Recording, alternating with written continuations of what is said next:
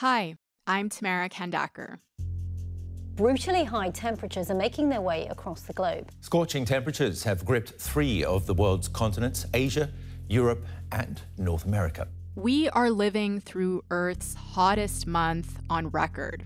There have been times when you turn on the news and it almost feels like the reports are trying to one-up each other, each one more alarming than the last. China did record its hottest day, the mercury hitting 52.2 degrees. This is Italy, where there are warnings that the extreme heat could continue for a further 10 days. Over 88 million Americans from coast to coast under excessive heat warnings and advisories. Last week, extreme heat led to flash floods and property destruction in northern Italy and the Balkans, and fueled wildfires in Croatia and Greece, prompting the government to start the largest evacuation effort in the country's history.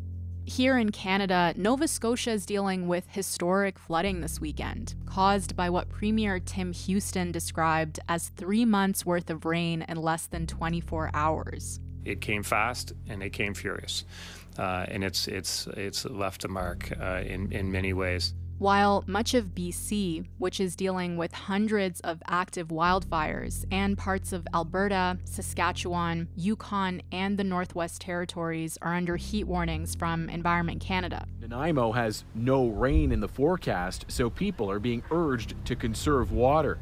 If a fire catches under these circumstances, it will move fast, and that's scary. As heat waves become more frequent and extreme, one thing is becoming clear. Heat is more than just an inconvenience or a temporary discomfort. It's reshaping our world in fundamental ways. It's dictating our movements, impacting our food supply, and spreading disease. So that's what we're going to be talking about today. What these rising temperatures are doing to us and the Earth, and whether there's anything we can do about it. My guest is Jeff Goodell. He's a climate reporter and contributing editor of Rolling Stone magazine. He's also the author of the book, The Heat Will Kill You First: Life and Death on a Scorched Planet.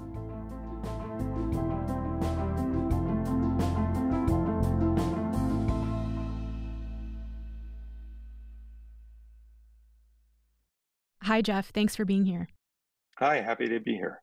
Jeff, I want to start in Phoenix. It's been under an excessive heat warning the last few weeks, and you've written about how you were inspired to write this book after you took a walk in Phoenix under those conditions. Can you describe that day to me and tell me what that kind of heat feels like and what it does to the body? You know, this was 4 years ago, and I had been writing about climate change at that time for more than a decade. It wasn't like I was naive about heat, but I'd never really thought about it in a kind of personal way, or nor the sort of larger sort of macro implications of extreme heat. And I happened to be in Phoenix on a day sort of like today, when the temperature was something around 44 C or somewhere in there. And I was staying downtown at a hotel, and I had a 10 or 12 block walk to get to my next meeting. And naturally, I just thought I would walk. And I just went out the door of the hotel and was hit by this wall of heat that was unlike anything I had ever experienced before. And by the time I got to the end of this 12 block walk, you know, my heart was pounding. I was feeling dizzy. I realized that this heat was scary and this heat was dangerous. And it had never occurred to me before about how risky it was to go out in this kind of conditions. And for me, that was the beginning of this book, the beginning of thinking about heat in a serious way. Up until then, I didn't know kind of even what heat was. I knew, of course, what temperature was, but I didn't actually know what heat was. And that began this journey for me. So, Jeff, throughout the book, there are all these stories of people of all different kinds of backgrounds and ages and fitness levels who end up succumbing to heat and die. There's this young family of 3 on a hike in Yosemite. There's a 38-year-old migrant worker on a farm in Oregon. And the reason it's so scary to read these stories is because most people, I think, believe that if they're relatively young and healthy, extreme heat is not going to kill them. Am I right about that? Do you think most people tend to overestimate their ability to adapt to extreme heat? Absolutely.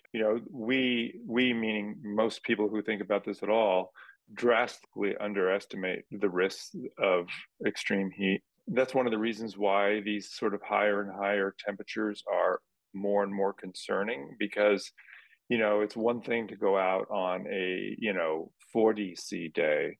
It's quite another thing to go out on a 45 or 46 C day, because our bodies have these thermal limits that we can tolerate. Our bodies are really good at, we have a cooling mechanism, which is called sweat, and everyone knows that, and our bodies can manage changes in temperatures to a certain level. But once they get beyond that level, you get in trouble really quickly. Heat may have led to the death of a local man in Death Valley. The 71-year-old from Los Angeles collapsed outside a restroom yesterday when the temperature was 121 degrees. Emergency responders tried CPR but were not able to save him.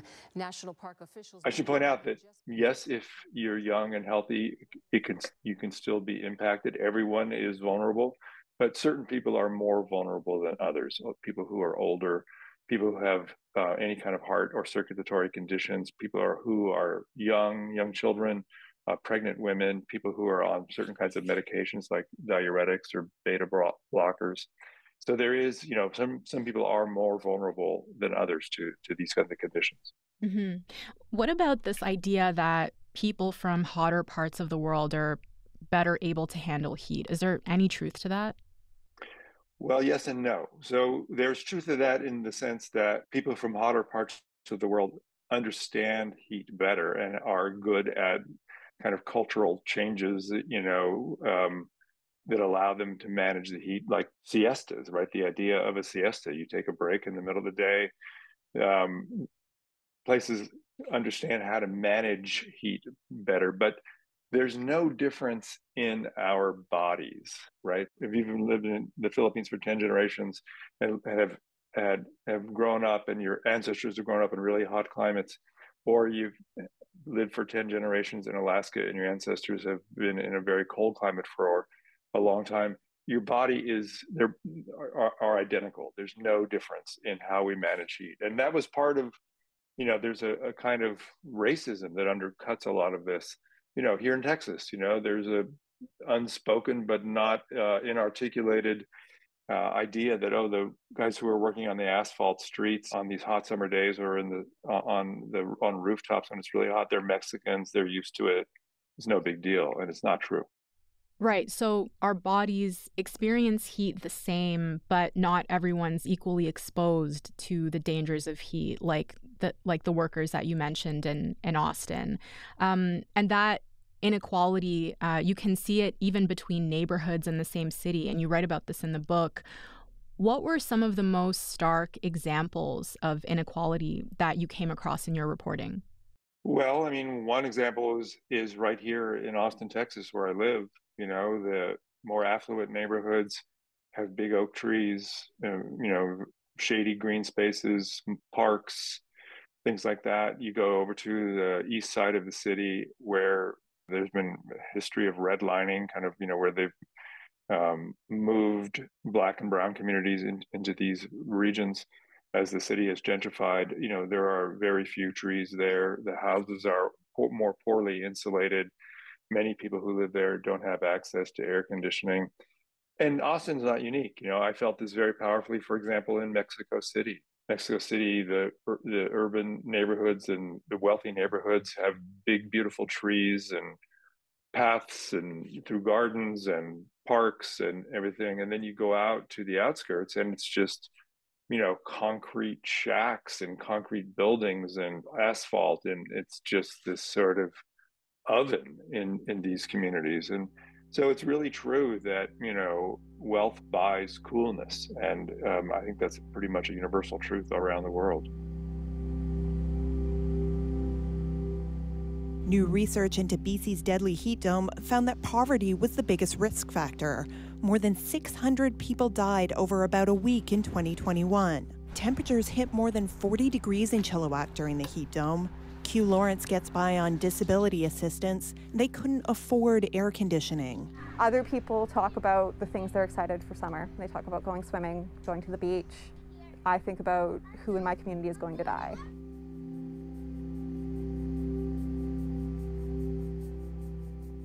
At the very beginning of the book, you write about what scientists call the Goldilocks zone. That's the temperature that living things can survive at, and if it goes up or down too much too fast, they die. And earlier this week, the heat index near the Persian Gulf International Airport in Iran, it ran over 66 degrees Celsius, which is considered to be higher than what the human body can withstand.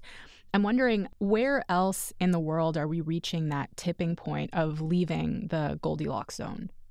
Well, throughout there's many parts of Asia that, Pakistan, India are approaching those points. Some places in Indonesia, frankly, some places here in northern Mexico and the southeastern United States, we get into those ranges. The city of Phoenix set a new record today by hitting 110 degrees or more for the 19th straight day, and there is no end in sight. There have been nearly 700 heat-related emergency calls in the Phoenix area for June and July alone. One of the things that's really important to think about in understanding these ideas of like what the limits are is the difference between wet heat and dry heat. So a lot of these places that are beginning to get on this threshold of survivability, and again, that threshold is a very loose term because it depends on who you are and what you're doing, and if you're sitting or if you're moving, any kind of exercise increases heat load and things like that.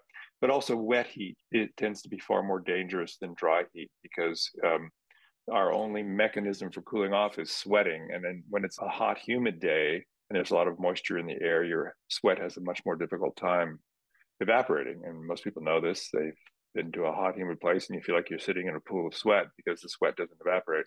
So when it can't evaporate, your cooling system doesn't work, and those kinds of conditions are much more dangerous. When it comes to the consequences of the Earth getting hotter, what tends to get a lot of attention are natural disasters like floods and wildfires, and for good reason. And in Canada, for example, the wildfire season this year has been really bad on both coasts. But what I wanted to spend a bit of time on is climate migration. We're already seeing millions of people on the move in Southeast Asia, the African Sahel, and places like Pakistan, which was recently hit by flooding and saw 15% of its population displaced. How much of that has to do with heat? Heat is a major driver in a lot of this. And I mean heat in two ways. So there's the extreme heat, the temperatures that we've been talking about, the 44, 45, 46 C, when it becomes these heat waves that are just too hot to handle and people begin to move around. But then there's also just the sort of broader, as our planet gets hotter and hotter, it is heat that is driving all of these other climate impacts that cause migration, right? So things like drought and sea level rise in Bangladesh, for example, is a big driver, and people migrating out of coastal areas in Bangladesh and eventually places like Miami. I've described carbon dioxide as a kind of element of planetary chaos, because as it gets hotter and we load the air with CO2, we're going to get more and more people moving around, more and more migration. And with that comes conflict, political tensions, a lot of and frankly, things like war. I mean, it's really not a recipe for a stable world. Yeah. The other thing I feel like is worth mentioning is that heat is already exacerbating food shortages around the world, right? Like in sub-Saharan Africa, for example. Absolutely. I mean, in my reporting in the book, I went to the Rio Grande Valley here in Texas, which is one of the most agriculturally productive regions in the United States. And there, the temperatures are getting so hot that a number of the important crops there, corn, for example, are reaching their thermal limits. And, when we have these extreme heat waves, we get major crop damage. Major corn is essentially burned and dies. And when you think about that in places like the Sahel and in places where the food infrastructure is even more fragile, the consequences of that are enormous.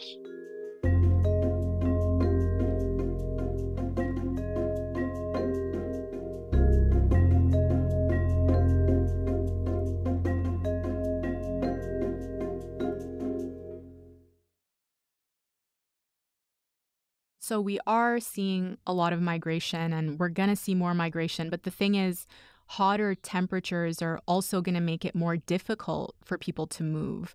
And you point to that in the book. You write about a place called the Devil's Passage, which is a section of the U.S.-Mexico border.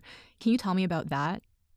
Yeah, so I was very interested in migration, as we've discussed, and I live here in Texas, and I wanted to go down to the border and meet with and describe some of these migrants who are moving out of, in this case, Central America, where it's been very hot and where there's all kinds of climate consequences.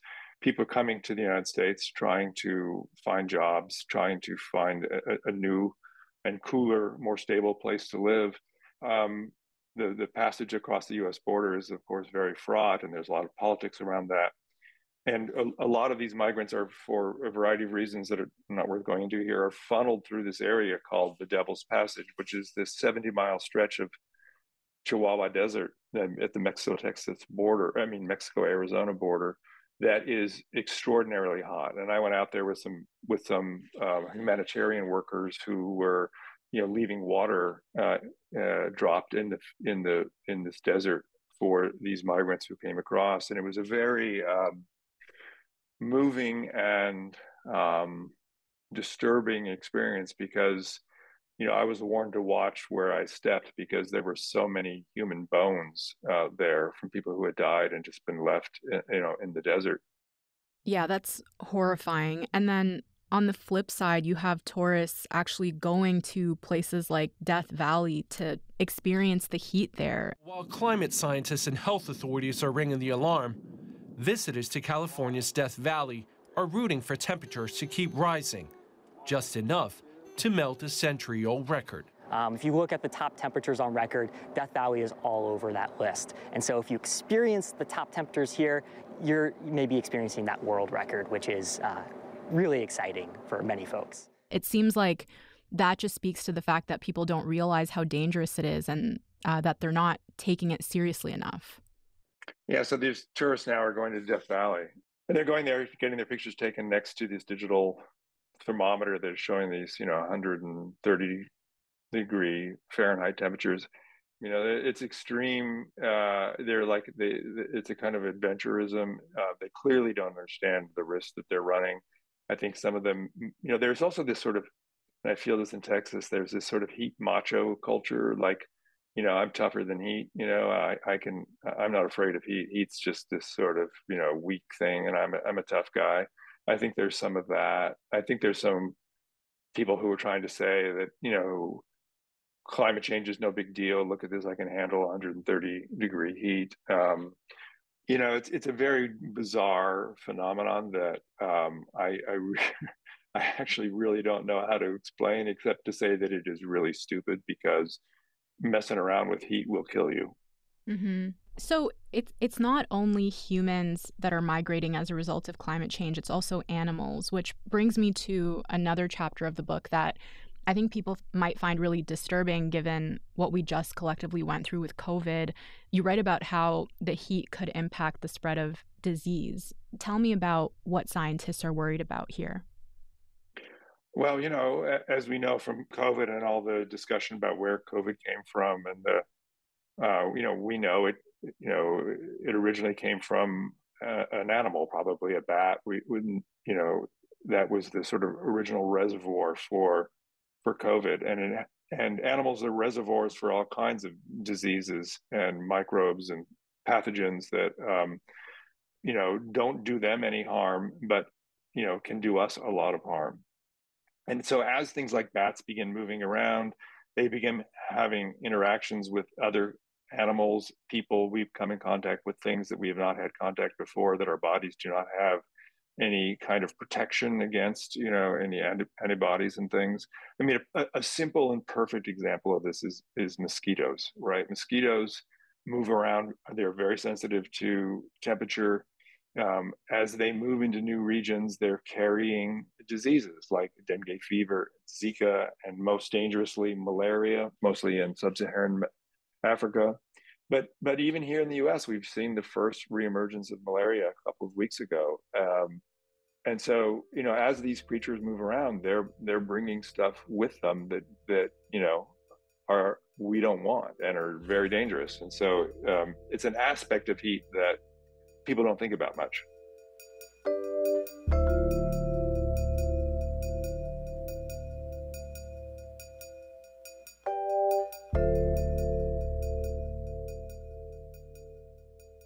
So we've talked about how there's still a lot of ignorance about the dangers of extreme heat and what to do when you're dealing with it. And you've written in the book about the challenges of communicating about heat. Are there things we need to change about the way that we talk about and report on it? Yeah, I mean, the answer to that is yes, there are things we need to do to change how we write and report about it. I mean, heat is a difficult thing to grasp because, first of all, because it's invisible, right? So it's not like a hurricane where you see pictures of, palm trees bending in half and roofs flying off houses, very visual, very dramatic, imprints yourself on your imagination. Heat is an invisible force. I'm looking out my window right now here in Austin, and looking out my window, it would look exactly the same if it were 30 C or 50 C. You cannot see it, right? Until I walk out into it, then you feel it. And the media has done a very poor job of kind of talking about and communicating this risk, right? So when it's hot out, we tend to look at images, our television stations and web stuff tends to show images of, kids playing in sprinklers or, crowded beaches. San Diego beaches could experience some of the worst crowding they've seen in years. And it's not because of the holiday weekend, but it's also because people are flocking to the beach to escape extreme heat temperatures. Now, earlier today, we talked to some. So there's this, kind of subtle kind of feeling that, it's just a little bit warmer. Let's just go to the beach and go to the lake. It'll kind of be okay. And until now, I think people are now beginning to understand, because of these heat waves and because the temperatures are getting so high, that heat is the most deadly, force in all of this climate impacts. Kills far more people than any other kind of natural disaster. And we're profoundly uneducated about it. So to wrap up here, Jeff, you've painted a really vivid picture of the climate crisis, and it was kind of hard at times reading the book, understanding the damage that we've already done, and to not feel a sense of impending doom. But you've also highlighted a lot of the work of activists and climate scientists and engineers and people who are actively fighting this issue. And I wonder if you can leave us with something that you came across in your reporting that made you feel like this battle isn't lost yet. Well, I don't think it's lost at all. I mean, I think the opposite of that. I think that, there are a lot of solutions that I've seen out there in the world, whether it is, simply, people who are, implementing there's a micro insurance program that I learned about in India that is paying women to not go to work on really hot days so they don't put their lives in jeopardy and so they don't lose income. I mean, there's all kinds of simple solutions, from planting trees to changing the laws about air conditioning shutoffs to energy innovation and efficiency. But the big message that I would like to end with is this idea that not only are we not doomed, I think that we are in a moment of profound transformation. And there are many solutions out there. There are many things that we can do. There are many changes that are coming.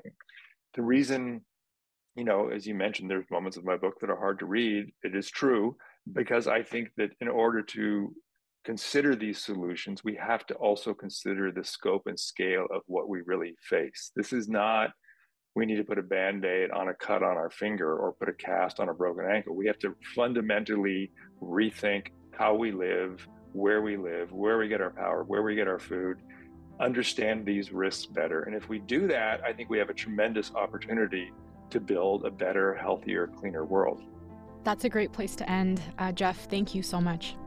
Thank you for having me.